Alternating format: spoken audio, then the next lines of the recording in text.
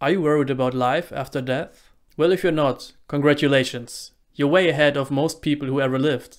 But if you are worried about what might happen after you die, then I hope this video might be useful to you. If we look at human history, our religions, and our culture, how they were structured and what they were motivated by, then it is quite obvious that the fear of what might happen after death was always quite a strong factor. There is no major religion, for example, which doesn't have some kind of image of what might happen to you after you die. And indeed, many people's commitment to their faith and religion is motivated by the fear of what happens after death. The basic idea being that if you accept a certain kind of God, or if you follow a certain kind of teaching, you will surely be rewarded after death with some kind of heaven or a better birth. Now in this video I don't really want to explore very basic conceptions about heaven or hell. For example, that if you only accept the right faith, you will get eternal heaven, or that if you dismiss the correct God, you will receive eternal punishment. These kind of ideas are not very appealing to me, because they fall apart so quickly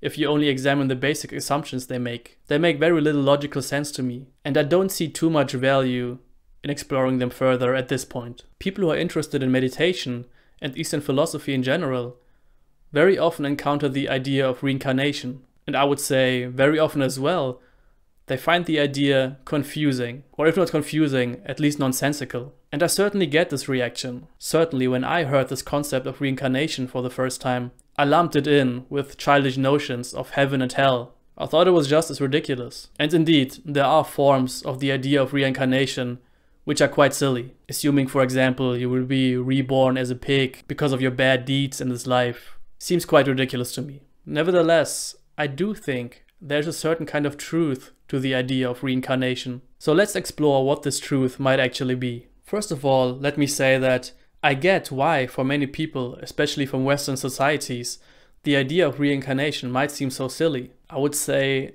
a vast majority of people in Western societies nowadays have this idea that the mind, and even awareness in of itself, is a product of the body. Matter, therefore, gives rise to awareness. We assume that there's this kind of duality, and we assume that the mind, therefore, is the product of matter. If you have this belief, of course, it is only consistent to think that when you die, when the body dies, the mind dies as well.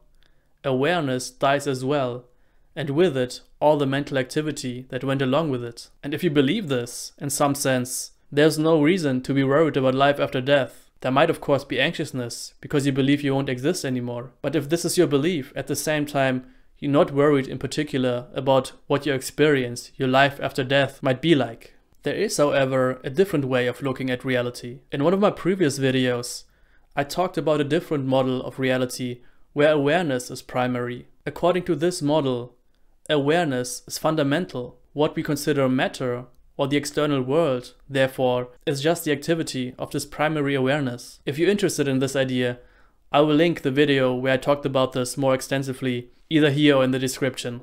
Now before I proceed, I want to say a word of caution here. Usually my videos are only about what we experience firsthand, what we can learn to be true about ourselves from our own experience. This is hugely important to me, because I don't want to teach some kind of abstract philosophy. I want to convey something that can actually be verified by yourself and for yourself. As I proceed here, I will go more into the territory of speculation. Nevertheless, I do think my speculation here is somewhat well reasoned, and it can have useful implications for how you live your life or what you are worried about. So let us proceed. So the alternative model of reality, which makes awareness itself primary, kind of gives the idea of a reincarnation a little bit more life. What I call my life, or the life of this body-mind, is, from this model, just a perspective that awareness takes. It is the activity of awareness itself which takes the more concrete form of this body-mind. So what is the implication of this? It means that the body itself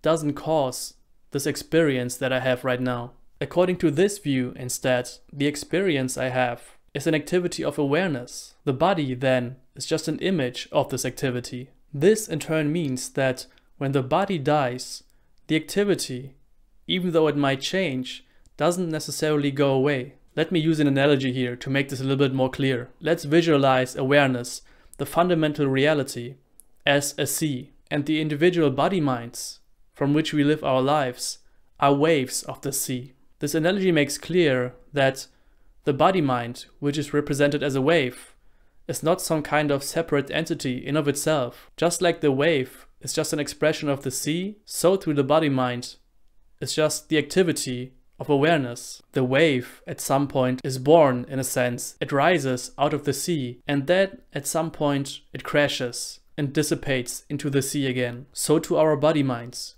We are born at some point. We live our life and then die. So what can this analogy teach us about life after death? I'm by no means an expert on waves, but for the sake of this analogy, let's assume that when the wave breaks and falls into the ocean, the energy of the wave doesn't disappear entirely. It continues to move the sea. At some point, another wave might then rise out of the ocean, and the form this new wave takes might be shaped and influenced by the previous wave that broke into the sea. The previous wave that disappeared, therefore, in some sense, influences this new wave. So let us apply this idea to the death of our own body mind. As I said, if we make awareness itself primary, and the body mind is just an activity of awareness, who's to say that this particular activity of awareness just disappears completely upon the death of the body? Is it possible that this activity, in some sense, persists? It might lose this particular form of the body mind it previously had, but nevertheless, is it possible that it influences a new body mind which then arises subsequently? There are different ways of imagining this process. We could imagine, for example, that as the body mind disappears, it dissolves into this larger field of the universal mind, and the universal mind in turn gives rise to new individual body minds based on the contents it holds. The collective activity of the body minds, therefore, influence what kind of new body minds will then arise. Another way of imagining this process is that the body mind, as it disappears, maintains a sort of more concrete shape. A new body mind which then arises isn't so much influenced by the broader field of the universal mind, but instead more so is a continuation of a very particular body mind which existed previously. This is sometimes visualized as one candle lighting the next one. The very same activity of mind or energies are therefore passed on to another body mind. Both of these ideas, whatever one you find more plausible, therefore implicates that the state of the body mind, as it disappears, can influence new body minds, either in a very particular way or in a more broad, general way. Now, having explained that, should you actually be worried about this process? Should the possibility that your body mind might influence what happens down the road to other body minds affect you in any way? Make you fearful even? Well, my answer to that is definitely no. For one, influencing other body minds is what you are already doing. Just by living this life, just by being what you are and doing what you do, you are already constantly influencing other body minds, either in a good or a bad way. So from this point of view, your body mind influencing others after death is not really that much different from what is happening right now, but much more essentially than that. Awakening shows us that we essentially are not a body mind.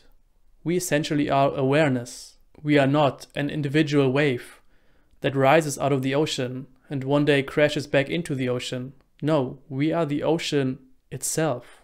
With this understanding comes the insight that no matter what happens, no matter how turbulent the ocean might become, you are always free and at peace, because whatever happens is just the activity of your own being, and this being is already completely free, unlimited, dimensionless. Nothing that ever happens could harm it. It is always in the same perfect, unchanged condition, and it is always free to take another form. It is always free to express itself in a different activity. And when you realize that, you see that to your true nature, the ideas of life and death don't even apply. There's only this, your eternal being. So what's there to worry about, really?